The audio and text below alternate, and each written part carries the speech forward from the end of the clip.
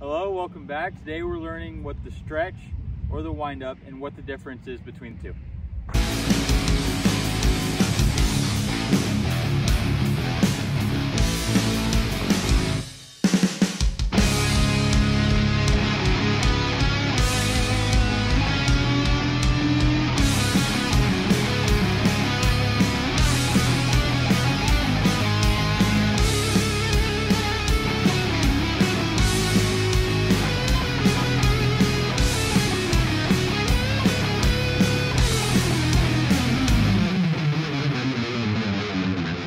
Coach tells you to pitch from the windup, what he's referring to is starting on the rubber with both feet on the pitching mound, on the rubber of the mound. Your shoulders are going to be square to home plate, and we're going to start in this way. It also usually consists of some kind of step either to the side, in front, or in back, moving your back leg and moving into your pitch. There's several different variations. A lot of them just have to do with what's comfortable to you and how it affects your pitching mechanics. It's not a big thing to worry about. Today we're just learning about the differences between the two, stretch and a windup. So a windup will be, again, 2 feet on the rubber, shoulders square to home plate, and we're going to move both of our feet in some manner to deliver the pitch.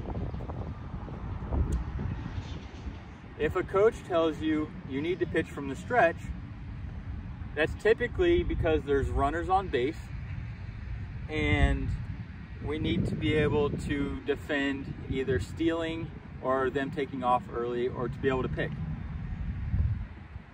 The stretch, you have 1 foot already engaged with the rubber, and your shoulders are pointed at the home plate. Instead of being directly at them, now we're pointing them at it like we would throw a baseball.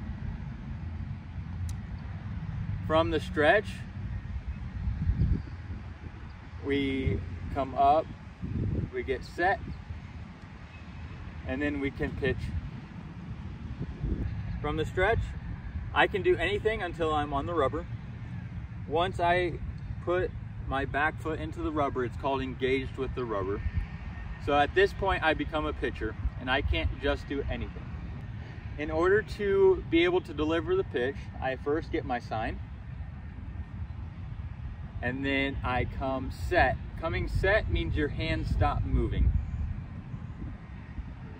So I can't pitch if my hands are doing that. That would be illegal. It's called a balk, and the runner will go to the next base. So in order to deliver the pitch, I have to come set, my hands have to stop, and then I can deliver the pitch.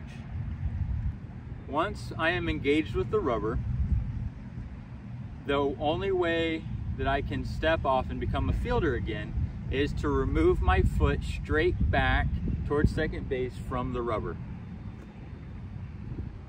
So you can do that when you're getting the signs. You can step off and then you can do whatever you need to do. You can also do it once you come set, and that looks like this. So you come set, my hands have stopped, and I step off, and then we can start all over again and do what I need to do.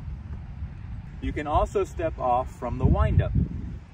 So the windup, both feet are on the rubber, my shoulders are square to home plate, and maybe there's a runner on and I forgot and my fielders are yelling step off. What that means is I take my right foot, if I'm a right-handed pitcher, I take my right foot and step back, and then I'm a fielder again, and then I can go throw the guy out at whatever base he's headed to.